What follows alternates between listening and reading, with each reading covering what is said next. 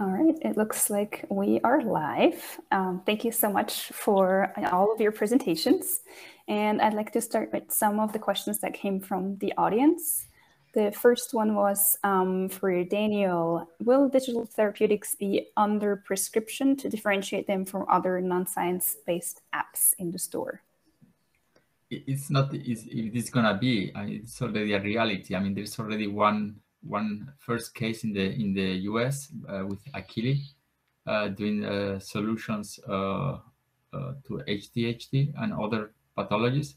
So they already got approval for their platform for at least for one condition. So, but you need to think on digital therapeutics to differentiate from rehab, that we are working on neurorestoration. As a neurorestoration, it needs to be treated as a medicine, so not just as a tool to do rehabilitation. So, and this path is not even well defined in many countries. So in that sense, I think US is a bit advanced compared to Europe. So, but we are trying to push together with other colleagues, so these boundaries. Thank you so much. And then for Christy, how early can you detect the disease before conversion? Yeah, so we're working on that question right now.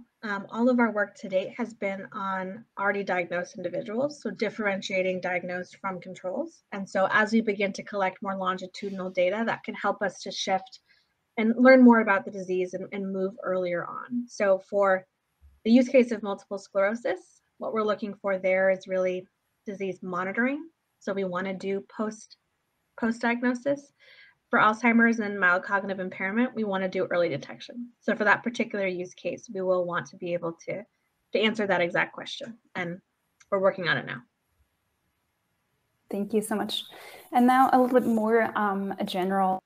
So I think with these technologies, we have a massive advantage to earlier when we did paper pencil and things are validated just in a certain group, and they were very biased for like age, for education and different cultures, and also like biased by language.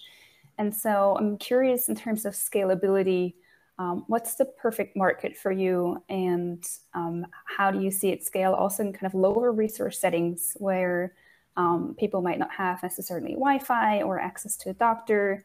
How do you see the path for your company going there? Start with Daniel. Yeah. So in terms of scalability, I mean, I think that the use that our clients they have been using for mind motion, they already speak for itself. So we originally developed the tool for acquired brain injury, mainly stroke, but also traumatic. But you see that clinicians, they find it useful for multiple sclerosis, Parkinson's diseases, on other conditions. And, that help us also to get, validated data for other conditions. But, it's not initiated by us, it's really initiated by the clinicians so that they really find it useful. So I think most of the, motor and cognitive deficits, they are more or less shared across pathologies, etiologies. So I think it's a very good, it can be scalable, very, very easy. Thank you so much. How about you, Victoria? So I guess in the case of Enhance and the tools that we develop VirtuaLeap, we do expect to.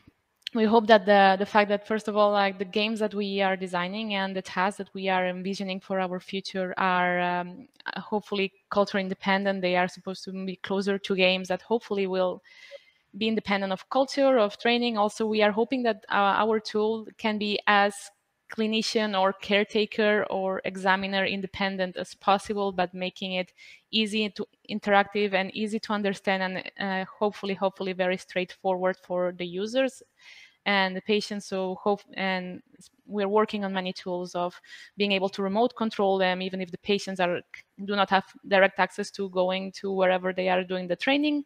That simply it's a connection between them two. Then this doesn't go on very well with what you were suggesting with low Wi-Fi or low access to the internet, but there, and we could work on ways working around. Our solution is also very easily translatable, so we hope to be able to scale it in as many languages and as many countries as possible in that sense. So hopefully, yes, it can be very scalable. Brilliant. And Christy?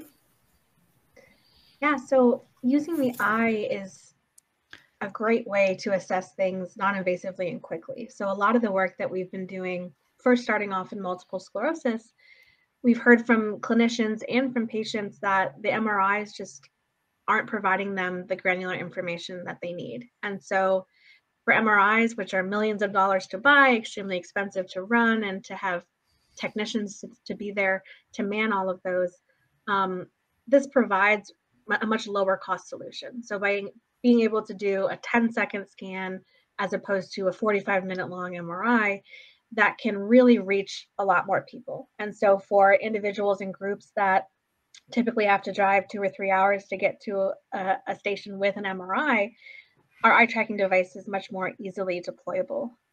We've also had some suggestions from investors and other board members, the way that you go to CVS or Walgreens here in the US to get your blood pressure measured through that cuff, why not get your eye measured there as well? So there are thoughts about how to potentially make that broader use for the greater population. But I think the first big step is being able to not necessarily replace MRI, but hopefully to use eye motion as a flagging mechanism for MRI or for an alternative for those who just don't have access. Mm-hmm. Thank you so much. Then we have a question by Arzu for Victoria. The transfer effect of cognitive training is rather debated in the literature. Do we have evidence that VR is different, or is that still a hypothesis at this stage? So I'm very happy for this question. So thank you for asking it.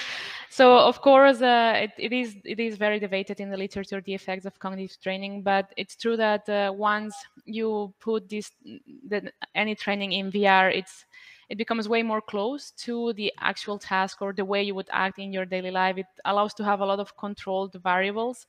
So it does have this potential that needs to be tested, of course. And for ENHANCE, we do still lack the evidence that our cognitive training solution is providing this transferability, but it's also in our pipeline to do the proper research to make sure that this goes beyond a hypothesis and we can see if virtual reality training, and in this case using our solution, can provide transferability to activities of daily living or to overall performance in daily activities outside the VR environment and outside the trained tasks. But we do believe that given the inherent characteristics of VR, it has a potential to do so. Thank you so much. And then Arzu had another question for Christy as well. The AMS example that you gave was impressive. You mentioned also MCI. Do you know, at least from other people's work, what the success rate is with MCI or Alzheimer's disease, or maybe even subjective cognitive decline? Yeah, so with MCI, our study just started at UCSF.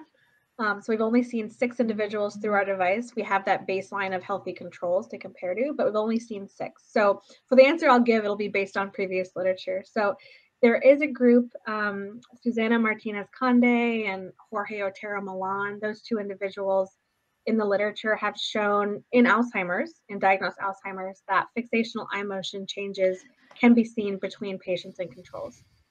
So particularly in those papers, they showed a directionality change in the way that the eye moves, comparing the 2 groups. So there has been studies on fixational eye motion in AD. And so it's our hope that by providing a much more sensitive eye tracking device, that we can move earlier on in the process to see some changes at that earlier stage. So the answer is yes for AD for sure in the literature in fixation. And our hope is that we can expand that to the MCI space. Thank you so much. And speaking of healthy aging that you mentioned before, and Daniel also got at that a little bit. So the difference between, we need to know what healthy aging looks like for us to be able to understand what the disease is.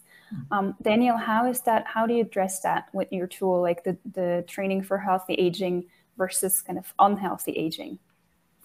Yeah, so basically in our trial, we have 2 groups. One was robust seniors, really no cognitive, no physical issue, not risk of fall.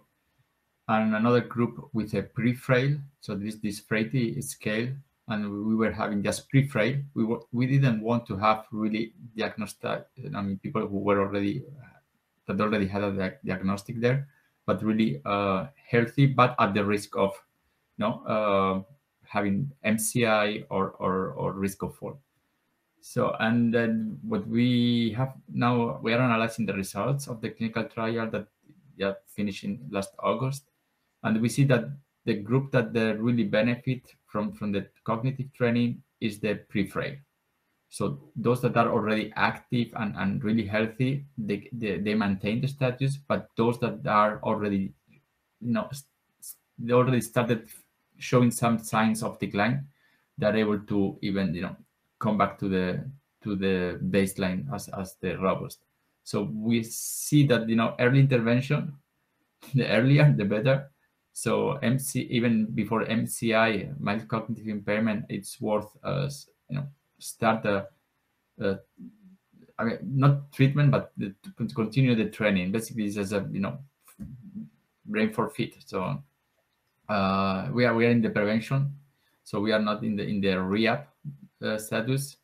So it's something that we need to continue. Even at that age, is also effective.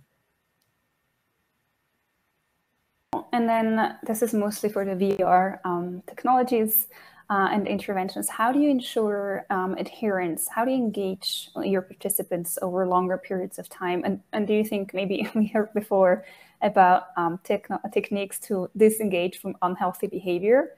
Could there be something that we could take and turn around there and actually engage people in certain behaviors and get them kind of addicted to brain games? Oh, that's an interesting question. Thank you. So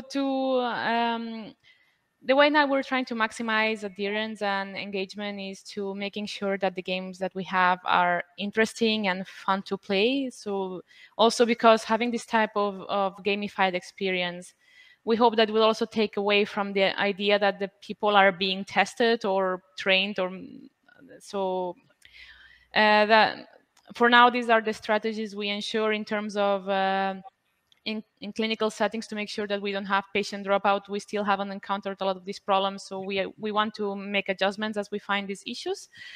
But we hope that given how we've put a lot of thought into making these experiences fun and engaging, and especially they are very short, so the games last between 1 minute and 3 minutes depending on the game.